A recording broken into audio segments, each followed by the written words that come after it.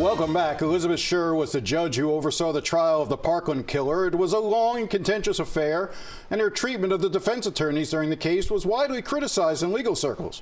Her conduct in the case led the Florida Supreme Court to issue a public reprimand of Scherer last year, which found Scherer, quote, allowed her emotions to overcome her judgment, end quote.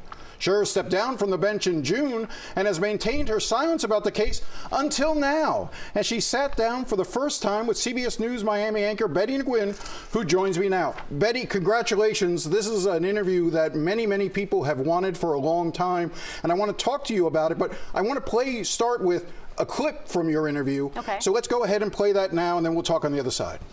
So let's get to some of the moments in the trial that stick out in a lot of folks' head. Okay. Do you feel at any point that you unduly chastised the public defender, Melissa McNeil? So there was a lot that was going on during that trial that I felt was extremely unprofessional and disrespectful, not only to the court, but to the families. As a judge, there's only certain tools that you have to address that type of disrespect. And, you know, did I handle it perfectly? Perhaps not, but I did what I thought needed to be done in order to maintain decorum and to keep that trial moving in a way that was fair to all parties. Betty, I can't wait. I know you've got so much material here that it's going to be over 3 parts. Tell me, why do you think she sat down with you finally and broke her silence on this case? I think she was ready. I think she was ready to speak her truth. Time had gone by. She had resigned. She's now practicing civil law. And I think it was time for her to do some reflection and talk about her experience there. What we do is we really go through some of the most controversial issues during that trial. And she speaks openly. She speaks candidly. But I will tell you, there is a lot of reflection in it, and you will see that in my interview.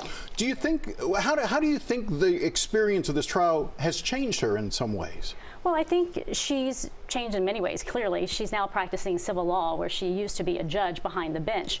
And I also think, too, she has connected following the trial. The families have reached out to her, and she has formed some bonds with them. And I think she's just trying to figure out what's next. Yes, she is an attorney. She works in civil law, but there are so many other opportunities that are coming at her as well. So I think this is a time of trying to figure out, okay, this is where I am. Where do I go from here? I don't want to give away too much, but I know you also deal with that hug that was so controversial that we saw. Right. You know, just talk to me briefly just about that and what we're going to hear about that. Well, she's very honest about, you know, how it played out. We learn exactly what happened, her thinking at the time, and then I also ask her, you know, did you come to a moment during that where you thought, oh no, there's going to be some repercussions from this? And so she answers it, and I think she tackles all of the issues very head on. You know, it's such a human experience to go through that. We think of judges as being lofty individuals devoid of emotion, but they're human. But they're human. And I think that's what we're going to see in the interview, so I can't wait to see it.